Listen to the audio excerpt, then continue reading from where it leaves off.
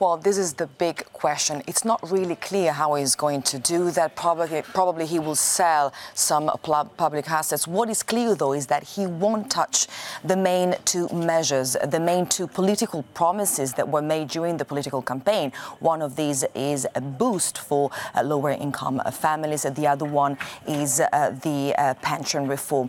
I think Italy now wants to send a very clear signal to the European Commission. They want to talk to them. The European Commission has said that significant progress has been made. They haven't yet voted on this proposal. This will happen in the next few hours. We know that Finance Minister Tria is in Brussels right now, and he will keep talking to the European Commission on this. And Conte's, he now, obviously, as you mentioned, there has to bring this back to the Italian Parliament. How easy is that going to be?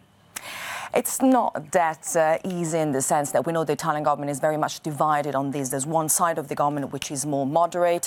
One of them is Prime Minister Conte. The other one is Finance Minister Tria. But the other side, Salvini and Di Maio, they didn't want to go at the beginning below the 2.2% of GDP. So now they've made significant concessions. What is important, though, is that they have to vote this budget in Parliament within the 31st of December in order to avoid sanctions, and a potential procedure for excessive deficit might be ratified on the 21st of January.